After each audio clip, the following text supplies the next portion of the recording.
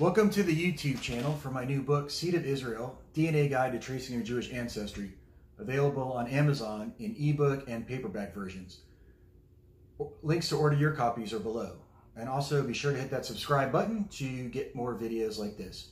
In this video, I want to talk about a period in Jewish history that I don't really believe has really discussed that much, actually, and I'm not sure a lot of people know about it. But it's the Jewish revolt against Heraclius, the emperor of the Byzantine Empire. And I also want to propose a possible later migration from Judea to Italy for the Jews who eventually became the Ashkenazim around 900 years ago, who eventually settled in the Rhineland Palatinate in northern France and Germany, and then eventually made their way to Central and Eastern Europe, the Ashkenazi Jews. So what if the Ashkenazi Jews, the Jews who became the Ashkenazi Jews, left the land of Israel much later? And what if they consisted of the Jewish rebels who revolted against Heraclius? During the Byzantine rule, these Jews rebelled against Heraclius. This would have been around the 600 CE. These Jews left Israel, and some of them went south. It's been documented some of them went south to Egypt, but some of them also went north. Well, if they went north, where did they go? Well, maybe they ended up in the Lombardy province of northern Italy. The Lombards kind of invaded northern Italy, and they were not friends with the Justinian of the Byzantine Empire, and the Lombards were also known for being, at that time, for being tolerant of Jews, welcoming Jews, whereas the Byzantine Empire under Justinian was known to be very intolerant of the Jews. So maybe they ended up in the Lombardy province, and then maybe when they ended up in this kingdom of Lombardy, the Lombards, which is, I think, means long-beards, maybe these Middle Eastern Jewish men who had fled following the Jewish revolt against Heraclius, well, maybe they married Italian convert wives from northern Italy. And, you know, I've done a lot of research on Jewish genetics and DNA, and it's possible that, you know, Ashkenazi Jews are certainly, you know, there's a lot of, I think, evidence out there that we're sort of like a Southern European, Levantine, Middle Eastern mix. A lot of Middle Eastern, a lot of Mediterranean, and possibly that, you know, Italian is from northern Italy. So it could have been like kind of a Levantine, northern Italian admixture. So, you know, as opposed to some of the, you know, the earlier Jewish migrations to southern Italy, to Rome, the earlier periods, you know, when Jews were taken as slaves on slave ships to Rome by, you know, after the Jewish-Roman Wars, such as the, you know, the fall of Jerusalem in 70 CE, the Bar Kokhba revolt in 135 CE, and then there were earlier Jewish communities all spread all over the Mediterranean diaspora, going back to Hellenistic times, to Alexander the Great, and even earlier during biblical times. And these were, you know, pretty established Jewish communities, including in Rome. So basically, you know, it would have been Jewish warriors exiled after rebelling against the Byzantines, who ended up in the Lombardy region of northern Italy and took Italian wives. And so again, it's just a theory of mine. I have, you know, it's just kind of putting it out there. So I'm not saying it definitely happened this way, but so let's talk a little bit. So let's just talk about the revolt, Jewish revolt against Heraclius first. So what was that? Okay, so this is from the Jewish Virtual Library. In the beginning of the 7th century, Persia attempted once again to conquer the Fertile Crescent and hoped to defeat the Byzantine Empire. The Jews of Judea, hoping for a better deal than they had with the Byzantines, fought on the side of the Persians. In 611 CE, Persia conquered Syria and Judea. The army entered Jerusalem with the Jews cheering. They and the Jews slaughtered from 60,000 to 90,000 Christians. They also destroyed the Holy Sepulchre built by Helena. To their dismay, the Jews discovered that the Persians were even crueler and harder to live with than the Christians had been. They immediately tried to work out a deal with the Byzantine Emperor Heraclius to help him retake the Holy Land. The emperor agreed to the terms set by the Jews, and in 629 CE, after a bloody war, the Byzantines succeeded in winning back all the territory which the Persians had conquered 18 years earlier. Both countries were exhausted financially by the wars. Neither was in a very good condition, but Judea was even in worse shape because so much of the fighting had taken place within her borders. When Heraclius gained control of Judea, the Jews went to him reminding him of his promises. Heraclius, assured by the Christian clergy that it was God's will and that a week of fasting would atone for any possible sins, ordered all Jews killed and all synagogues destroyed. The Jews who didn't get caught and slaughtered at once fled to Egypt and other points north or south, which was I was stating earlier. Well, where are those points north that the Jews possibly fled to? And so it says Heraclius ordered forced conversion for all Jews in the Byzantine Empire, but the order was carried out only in Carthage, which is in modern-day Tunisia, in North Africa.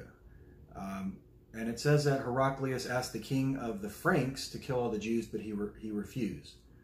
It looked like the end of Judaism in Judea. However, things were going on in the Arabian desert, which within 7 years would change the picture of the Near East and the whole world. Now that decree to, asking the, Frankish ruler to, kill all the Jews, that might be more mythology than actual reality. Although it could have been. So, it just went to show that, anywhere in Byzantine, Jews were not safe anywhere in the Byzantine Empire, including in the Frankish lands.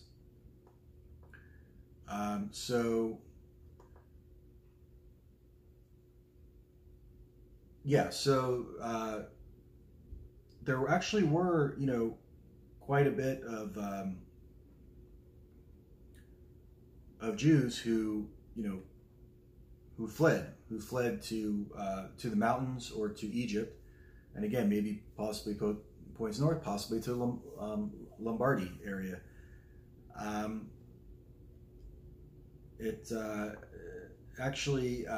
The territory was said to actually. Oh, by the way, this revolt was against Heraclius as part of the Byzantine Sasanian War of 602 to 628. It's considered the last serious Jewish attempt for gaining autonomy in what was called Palaestina Prima prior to modern times. But the territory is said to have a substantial indigenous Jewish population at this time. It says James Parks estimates that if 10% of the Jewish population joined the revolt, and the figure of 20,000 rebels is correct, then 200,000 Jews were living in the territory at the time. Likewise, Michael Avi Yonah used the figure of Jewish combatants to arrive at an estimate of the total Jewish population. He gives a figure of 150,000 to 200,000 Jews living in 43 Jewish settlements.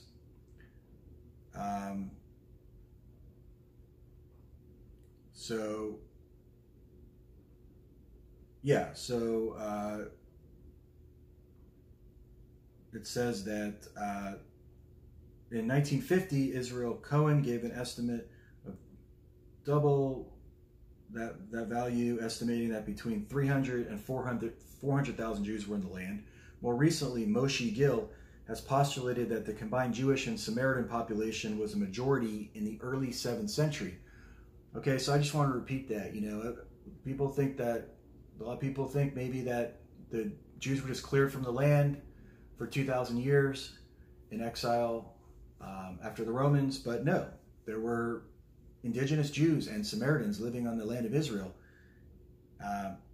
forming a majority of the people, according to Moshe Gil, of the population in the land of Israel in the early 7th century. So the key point is that, if Ashkenazi Jews descend from Jewish rebels who fled Israel following the Jewish revolt against Heraclius in the 600s CE, then that would put our exile at around 1,300 years, not 2,000. So, and again, I'm just putting this out there just from my own genetics and DNA studies, that I think that possibly the best explanation for why many Ashkenazi Jews plot in Crete, in the Greek island of Crete in PCA, is possibly Levantine Middle Eastern Jews marrying northern Italian converts. And it possibly could have happened around this period in the Lombardy, in the safe haven of the Kingdom of Lombardy. So, what was the kingdom of the Lombards?